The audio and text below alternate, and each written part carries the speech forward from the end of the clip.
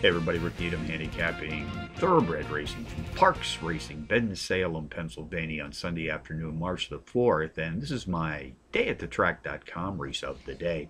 Let's take a look at race 8 this afternoon, folks, 3:22 p.m. Eastern Post Time. It's a mile test on the dirt track.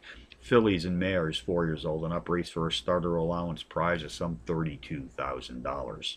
Contenders: number 1, Universal Language; number 8, On a High Cloud; number 6, Next Exit; and number 3, Lucy Dubai. Number 1, Universal Language, the overall pace profile leader in this allowance field, racing at today's distance of a mile on the dirt, has hit the board in power run fashion in 4 of her last 5 starts, including a trio of power run wins being embedded in this recent streak of racing consistency. Jockey Ken Carmouche has been in her irons on 2 previous occasions, posting a win and a place finish. Is back today for ride number 3.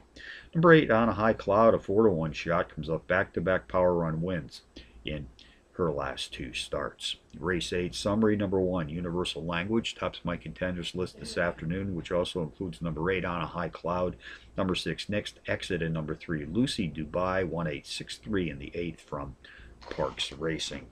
Bonus long shots.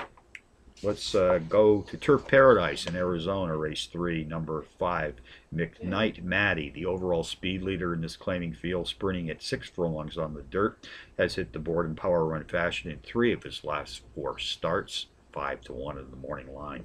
Mountaineer Park, race 8, the 5-to-1 shot, number 6, Ace in the Sky, takes a 12-level class drop as the speed leader in this maiden field, sprinting at or about today's distance of 5 1/2 furlongs on the dirt. So from Parx Racing on a Sunday, Rick Needham for dayatthetrack.com, reminding you as always to please bet with your head, not over.